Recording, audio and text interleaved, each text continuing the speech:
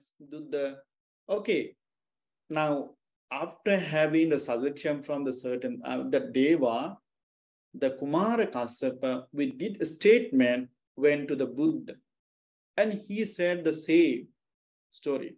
Venerable Sir, I was doing meditation. I tried my best. Yes, I know I had the difficulties.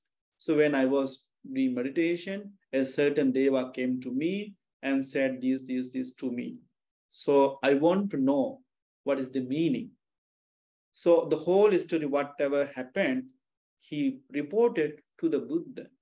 Then Buddha started to the giving the correct understanding, correct meaning behind these all words. And of course, in the commentary, it says this, Kumara Kassapa, especially in the Payasa Sutta, the Digha Nikaya, it says, Venerable Kumara Kassapa was such a wonderful Dhamma preacher who can preach Dhamma giving a lots of simile, giving a lots of examples. So there was actually a kind of debates, not the debates, we can say Dhamma discussion between another ascetic from the other traditions and the Venerable Kumara Kassapa. That ascetic realized his points are wrong.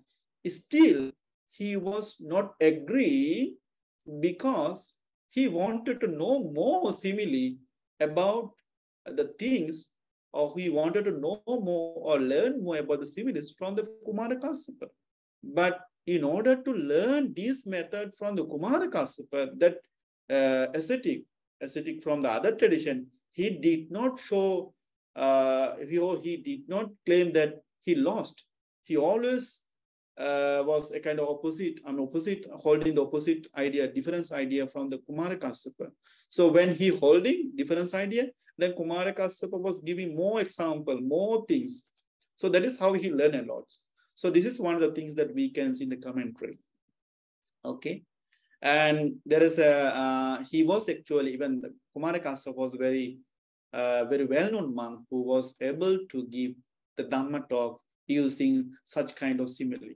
So you see, this is why, this is his personality. This is his characteristic. That is why actually even Devata choose such kind of method to give him, to contact, to contact the liberation. I mean, to contact or to meet the right path.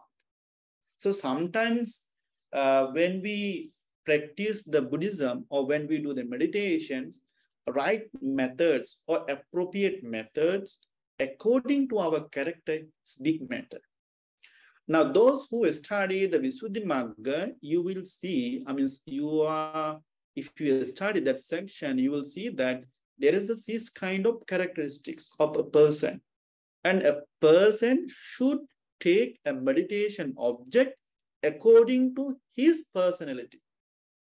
For example, there are some people who are very angry. So the head is his character.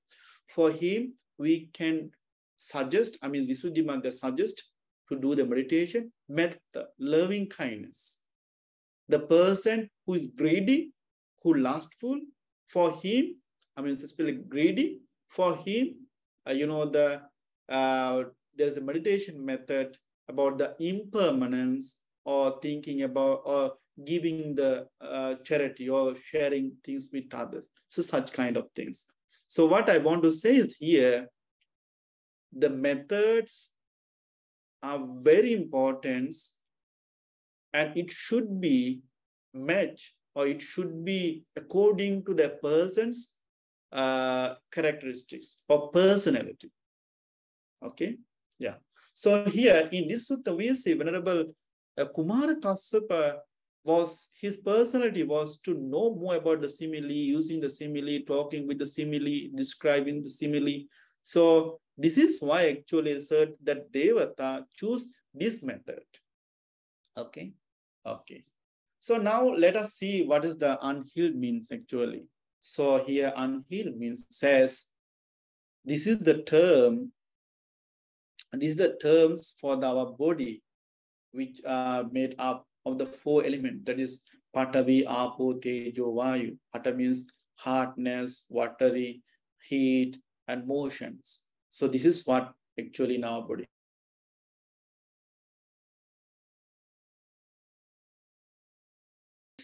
Subject to impermanence. Okay, it is subject to impermanence and it will be decay one day. So this is the nature. Now you should know that then actually we are not talking here anything about anyone. Now when we discuss about this, you have to come to your body. So what is unhealed is nothing but your own body. When I'm talking, this is my unhealed. This body, the made up the four elements, okay, produced by the father and mothers, and build up from the food that I have eaten. Okay, so this is the body. This is the unhealed. So know that this is the unhealed, and we should know this body is subject to be impermanence. That means this will decay. So know that. Okay. And the next point is, what is this fuming and flaming? Now you know there is a people who are thinking the whole night what they are going to do tomorrow. So it says thinking, considering the whole nights about what you did, what you will do tomorrow. This is called the fuming and flaming. And what you have thought,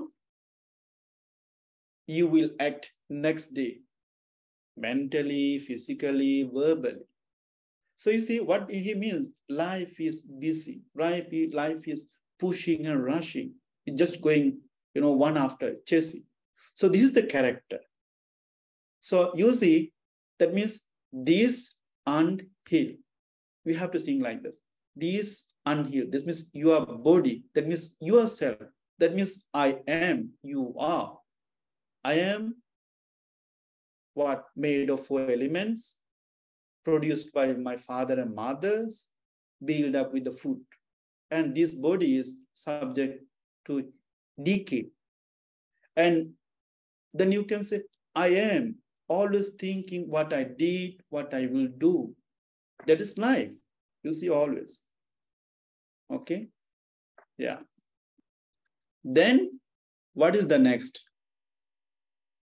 So now you know this body is on your body, subject, its impermanence.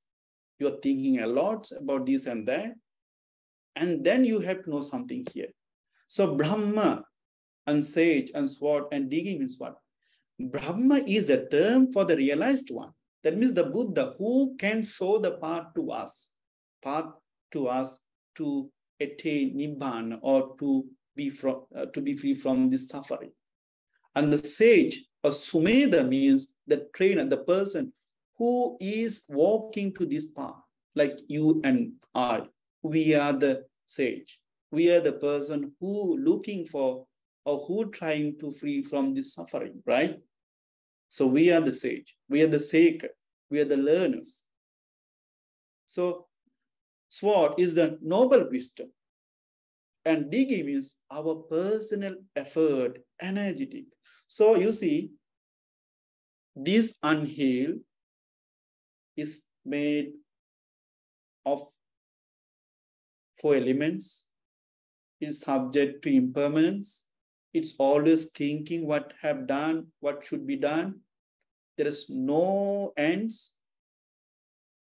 So it's like a kind of suffering. We are in the suffering. So in order to overcome this suffering, this kind of suffering, you have to do something. That is what? You have to find out the person that can guide you. That is not no one, it's Buddha, the Brahma.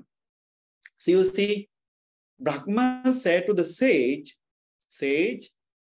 dig. Dig means what? It means take the sword.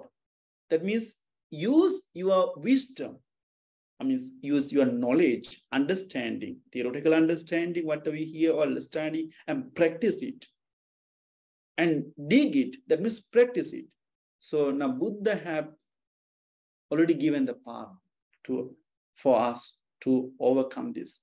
That is, Buddha said, what the Buddha said actually, Buddha said, Buddha can show the path, we have to walk through it, right? So now here see, so Brahma is a Buddha.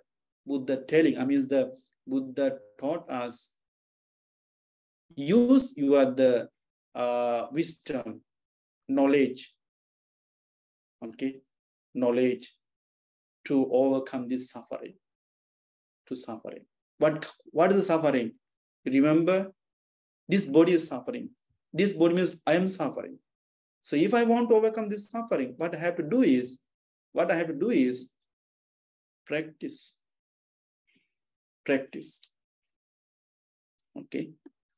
So we have to practice, or we have to eliminate some things. What we have to eliminate? What we have to, or how we overcome this suffering? By eliminating of something. So what are those some things? We will see here.